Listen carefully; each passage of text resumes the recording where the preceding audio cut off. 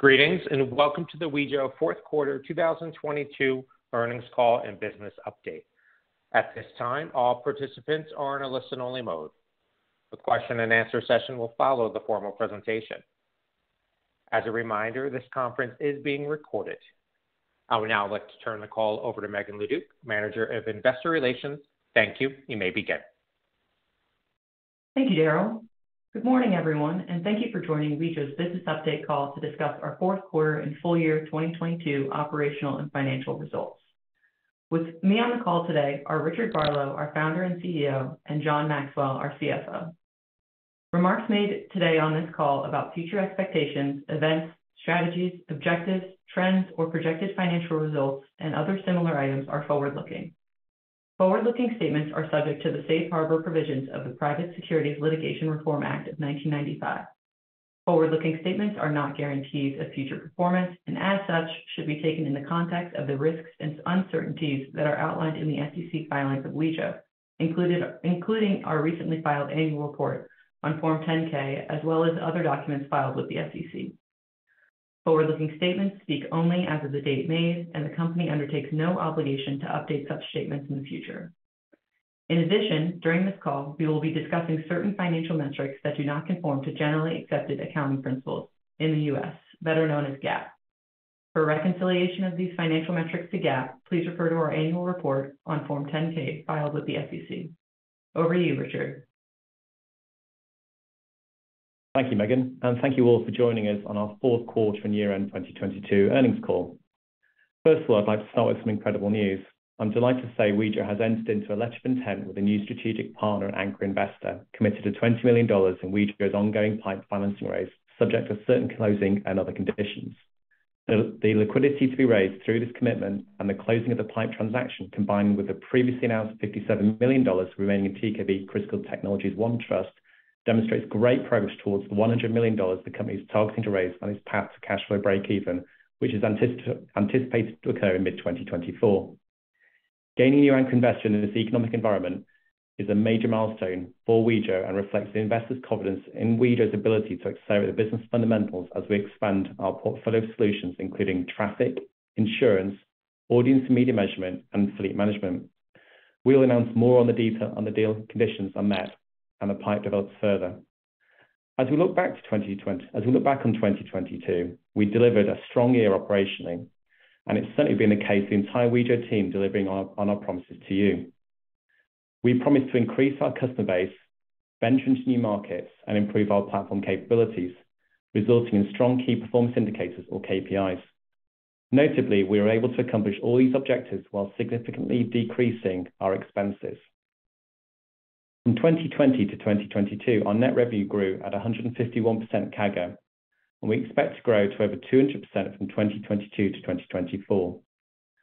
We told you we were going to broaden our customer base, which expanded from 68 customers as of the fourth quarter of 21 to 108 customers as of the fourth quarter of 22.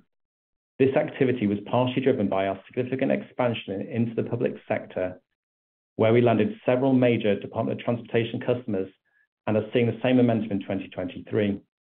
We also told you we were going to launch our insurance product vertical, and we moved into insurance in a sizable way by announcing relationships with Ford Europe, which expanded to Ford America. Later on, we signed a co-development agreement similar to a partnership agreement with Sompo, one of the largest insurance companies in Japan. We also told you we would expand our platform capabilities. We did so in significant ways. First, we launched our real-time traffic intelligence platform, our first of its kind intelligence product that delivers valuable road traffic insights to both public and private organizations who can put insights to work. And second, we launched our EV intelligence platform with Palantir. Our new platform is able to provide insights necessary to accelerate EV adoption by helping charge point providers and government planners better understand optimal locations for EV charging. This tool can be used by retailers to understand if they should add charging points near their stores. Additionally, we are working with Palantir's Foundry platform to penetrate new markets such as audience and media measurement. We have recently expanded our data assets to include infotainment and believe that our platform will create paradigm shifts from advertisers doing extensive research to determine who their audience is to be able to offer infotainment on a broader basis, but with real-time traffic and real-time insights and accuracy. As a result of expanding to new product lines and enhancing our platform capabilities, we delivered strong operational metrics across the board. For the full year 2022 compared to 2021, our annual recurring revenues was up almost 90%, and gross bookings per vehicle were up 97%. We're truly excited about how our business is building, measured by our forward 12-month backlog, which has grown every quarter since quarter one 2020, and now up 83% since fourth quarter 2021. While we are most proud of our ability to make these critical investments while simultaneously lowering our cost structure, we reduced our cash burn rate, approximately adjusted EBITDA, as a result of our discipline in focusing on our near-term revenue generating opportunities and working hard to reduce our administrative overheads and operating costs. We made significant progress throughout the year and expect that 2023 will be an even more exciting year as we capitalize on the traction we gained in 2022. In 2023, we are making a major push to deploy our software solutions into the fleet vertical. We'll be leveraging new partnerships with the likes of Toyota North America to provide connected fleet vehicle data. Finally, we announced our expanded partnership with Renault Group to provide fleet solution providers our service for remote asset and activity management. All this fleet activity happened within the first 2 months of 2023, so we are well positioned to make inroads into this new vertical. We believe that the revenue growth we anticipate this year, coupled with our enhanced cost efficiencies and the capital we gained from the expected closing of the TKB transaction in the second quarter of this year, will fully fund our business through to cash flow breakeven, which we anticipate closing in mid-2024. Speaking of our capital measures and financial performance, I will now hand you over to John, who will be going into more detail. Thank you, Richard, and good morning to everyone. We are proud of our strong operational performance in 2022. Our key KPIs tell a story of traction with a wider group of customers and accelerating momentum in our revenue recognition. ARR is up almost 90% from the end of 2021 and represents a solid base of our 2023 net revenue guidance range, positioning us well for 2023. Our solutions have a compelling value proposition that is driving users to subscribe to our services on a recurring basis. We believe that ARR will be an increasing percentage of our forward revenue forecasts as we expand products for our customers.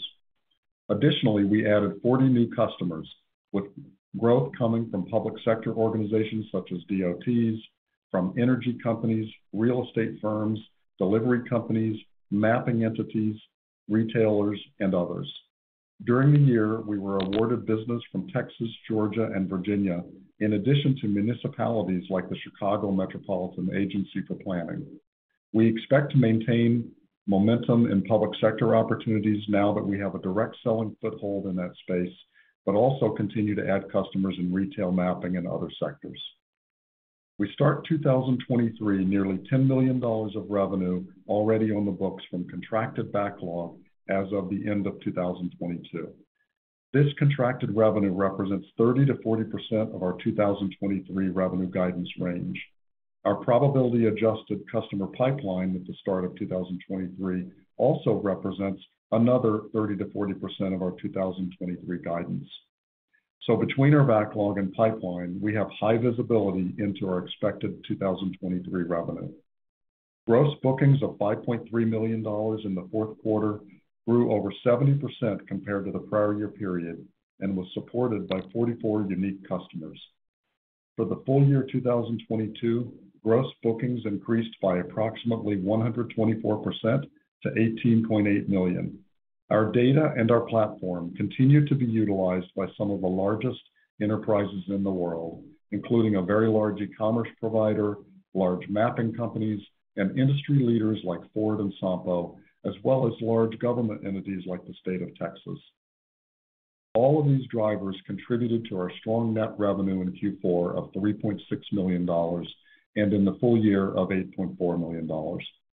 Full year revenue represents growth of 227% over the prior year. We fell just short of our revenue expectations primarily because of two things. First, the timing of a public sector deal that was awarded in late 2022, but the revenue was not recognized until the first quarter of this year. And second, an automotive SaaS transaction was delayed due to customer budget constraints as a result of the macroeconomic environment we are all facing. We have made two changes to our reporting metrics.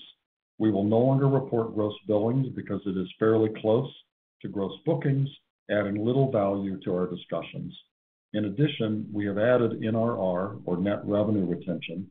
NRR is our measure of customer success, landing, retaining, and expanding existing customer relationships. We will track this closely as we go forward. Our NRR for 2022 of 107% shows that we are retaining customers and growing with them as we add new products and capabilities to help us expand our customer relationships. Based on customer engagement to date, we believe that as we add more products and analytics, we will be able to grow NRR in the future.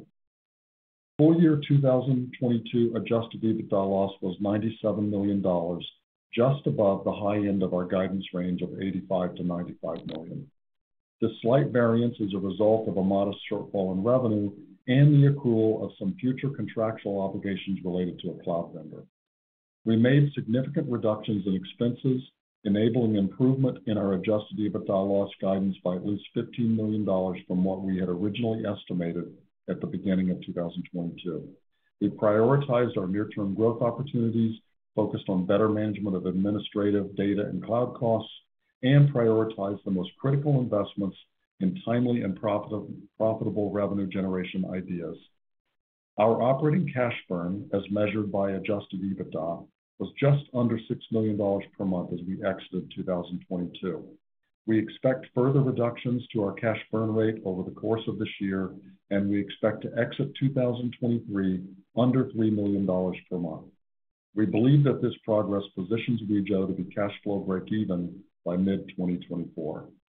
Based on the progress we've made in 2022, a strong starting commercial position for 2023, and a continued trajectory of growth, we expect net revenue in the range of $20 to $30 million for 2023. We believe that strong revenue growth will be driven by expansion of our customer base in traffic and automotive SaaS, and the addition of end-to-end insurance and audience and media measurement products. At the midpoint of our 2023 revenue guidance range, we expect to grow nearly 200% over 2022. We are confident in our revenue guidance for 2023 because we have already booked $10 million of contracted revenue for the year, which is represented by our next 4 quarters of backlog runoff. After completing a few state DOT deals, we now better understand the sales cycle for public sector contract awards, and we believe we will win a substantial number of awards in 2023. Additionally, we have a strong pipeline which, on a probability-adjusted basis, represents another 30 to 40% of our 2023 revenue goals. Our pipeline is made up of a rich opportunity set in our new and existing marketplace products, as well as automotive SaaS deals that tend to take longer to win and onboard, but add significant revenue once they are won. While we are off to a great start in 2023 and feel confident in our annual guidance, there are a number of factors that may impact our revenue performance quarter to quarter, including the timing and amounts of large insurance contracts and SaaS deals. As we gain clarity on contract structure and timing, we may adjust or tighten the range on our revenue guidance as we progress throughout the year. At this time, we have taken significant steps to manage our cost base and to be as efficient as possible. About a week and a half ago, we announced that we are reducing costs in our workforce, facilities, and other areas, and that we are very focused on driving contribution margin growth along with revenue growth. This enabled us to further improve our 2023 adjusted EBITDA loss guidance by about $15 million to the range of $45 to $55 million. This positions Wejo to have positive adjusted EBITDA following the first half of 2024. Capitalizing the business is a critical goal of Wejo, and we are targeting being fully capitalized by mid-2023 with more than enough capital to get to our expected cash flow break-even point in mid-2024. While we build towards our long-term capital strategy, we have been raising smaller amounts of capital and continue to work on a capital bridge to get us to the expected closing of the PIPE and the TKB business combination, currently expected in June. We are exploring several different paths with investors and will continue to update the market as they develop. With the TKB business combination, the PIPE, and raising bridge capital, we are targeting a raise of over $100 million net of transaction costs. Based on our progress to date in developing a pipe and the TKB Trust at $57 million, we believe we are more than halfway to this capital raising goal. As previously stated, the TKB Trust is subject to redemptions, although we believe our novel strategy will result in fewer redemptions than is typical in the market. We are very focused on building a profitable, high-growth business and reaching cash flow break-even by mid-2024, assuming revenue and cost reduction goals are met. Our progress in 2022, along with recent announcements about our reduced burn, underscore that focus. We also believe that full capitalization of the business will unlock significant value for our shareholders. And now I will pass it back to Richard for his closing remarks. Thank you, John. As I mentioned at the start, we continue to expand our platform throughout 2022, and I believe the momentum we gained this past year will carry us into 2023. Wejo is at an inflection point in the business and is well positioned to capitalize on the significant market opportunity that sits in front of us. The enhancement of our platform through scalability will enable us to accelerate our expansion to new markets. We expect that the more reusable our platform becomes, the faster and more profitable we can deploy it in new areas of opportunity. The network effect of more product solutions across more verticals will appeal to a broader base of customers, and more customers buying more product and services will enable greater revenue. That's why we are guiding to nearly 200% revenue growth in 2023 at the midpoint of our guidance. We believe the scale of our reusable platform will enable operational efficiencies that will also help lower our cost structure and drive better margins. Before we close out this earnings call, I'd like to reiterate some of the key points that John and I have made. These include: we've already secured $10 million in backlog for 2023. This puts us on target to achieve net revenue in our guidance range of $20 million to $30 million in 2023. We've been raising small amounts of capital and are working on a capital bridge to get us to the expected closing of the PIPE, the TKB business combination. We're on track to close our business combination with TKB in late second quarter of 2023 this year. TKB has already retained $57 million in trust, and we are well on our way in raising a PIPE with a newly announced $20 million strategic anchor investor. Thank you for joining this call. John and I will now take questions. Thank you. Thank you. We now be conducting a question and answer session. If you have joined us via the audio bridge and would like to ask a question, please press star one on your telephone keypad. A confirmation tone will indicate your line is in the question queue. You may press star two to remove yourself from the queue. For participants using speaker equipment, it may be necessary to pick up your handset before pressing the star key. One moment, please, while we poll for your questions.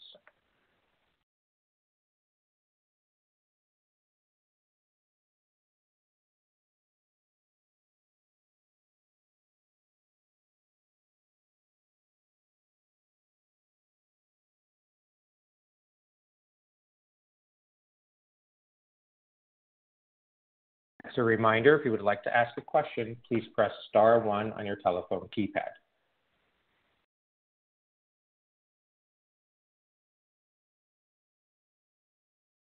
Our first questions come from the line of Jeff Mueller. Please proceed with your questions. Yeah, thanks. It's Jeff Mueller, Baird. The $20 million, it sounds like we'll get more details later on who the investor is, but just anything further you can say at this time? Is it a new investor to Wejo? Is it a existing commercial partner or not? And then just what is the investment contingent upon? So it's a new investor, and we've got the conditions are really something that we're not yet publicly disclosing, but they're generally around the relationship that we have, and also assuring that we can raise an adequate amount of capital, which we're very confident that both of those are going to be things that we can do. We're very excited about where we're headed from a PIPE perspective. We have a lot of very strong dialogue going on, not just this LOI, but a lot of other good dialogue, and feel that we're headed towards a good close of the TKB business combination and the PIPE once all the pieces fall into place. Got it. And then the 2023 guidance, I mean, you gave us a lot of detail on what's contracted, what's from pipeline, et cetera. There was various references to some of the end markets throughout the commentary as well. Can you just help me, like, are you expecting at all a meaningful contribution from, like, insurance or media measurement, or is this mostly continued build-out of traffic, auto SaaS, and then it sounds like increased fleet contribution? Yeah, we have very strong dialogue in the insurance sector. And I know, we talked a lot about that last year, but we're down now to the detailed process of customer and obviously the data relationship negotiations. We have multiple customers on the insurance front. And so we do expect that this will be the year. Obviously, there's lots of details to work out as you basically introduce a new product, which we're in the midst of doing and are very excited about where that's headed. On the audience front, we have now, as we talked about late last year and early into this year, we added millions of vehicles of data in the infotainment space, and which really gives us now the capability to really fully launch that. There's great customer dialogue ongoing. There's really interesting product development underway as well, all of which will go to support that revenue. So we expect that both of those categories will contribute meaningfully to our 2023 revenue. Got it. On NRR, 107% is lower than I would think at this scale level and with the land and expand motion. Just can you talk through that? Like any offsets that I should be cognizant of, like any SaaS agreements that there was one-time revenue, or just anything to bridge, I guess, why it's not higher than 107? I would say that as we increase our SaaS type offerings, in our product set, as you know, our first couple of years were really primarily a data licensing relationship. The key to having a higher NRR, and we've done a lot of benchmarking and studying on this, is really ultimately it's those capabilities that customers will expand on. We do have a good expansion set with customers. We see that going, increasingly out. And so what we do is we measure the beginning of the year customers on January 1st. How did they do all year long? Did they increase, decrease? Did they leave? We have very few leavers, by the way, and typically it's because they've changed business strategy in a couple of cases where they've gone out, but we have very, very high sort of core retention. And then we add capabilities as we progress. We believe that as we move forward on product development, you'll see that number actually rise. But we feel good about that number as to where it is. Okay. And then on the further reducing the burn rate and the announcement from last week, can you just help me with where are you on actioning those expense saves? Just trying to understand how quickly you expect to get down to that $3 million or so monthly burn rate. Yeah, so we've actioned on the people side. We've taken the actions that we need. It was a combination of contractors and existing employees. We've notified employees at this point, and we would expect that the full effect of that will be felt starting in the third quarter. We've also, we are in the process of moving to a nearly virtual, not 100% virtual, but nearly virtual office infrastructure. Certainly we're going to have meeting space and capabilities for people to meet because that's important, but the main infrastructure will reduce. And then we really looked hard at the way that we are onboarding things like data and the impact that that has on cloud, and just took another really hard scrub. We've also taken a hard look at the way we're pricing to make sure that we're pricing for the maximum effect in the market. And all of those things really are either being implemented now or have already been implemented. So we'll start seeing the effect, I would say, by third quarter. Certainly second quarter will improve a little bit, but third quarter will improve a lot. And by the fourth quarter, with that combined with the revenue growth, we'll really see significant improvement. Got it. And then I recognize that you're prioritizing spend on products and initiatives that are more like near-term revenue opportunities. But just as you manage the expense base, what are the more kind of ambitious initiatives or beyond 2024 revenue opportunities that you're prioritizing, I guess, maintaining some level of investment in? So we continue to do modest investments in edge-based technology and the processing of data. We believe the combination of edge-based processing of data and the synthetic build of a data asset is continuing to maybe highly relevant in automotive, especially as now AI is becoming more important. So we maintain some modest investment, and we expect that to have a benefit for us at the end of 24 and beyond. So what we call neural edge. We continue to do some modest investment and get interesting inbound demand from OEMs. Got it. Thank you. Thank you, Jeff. Thanks, Jeff. Thank you. There are no further questions at this time. I'd now like to hand the call back over to management for any closing comments.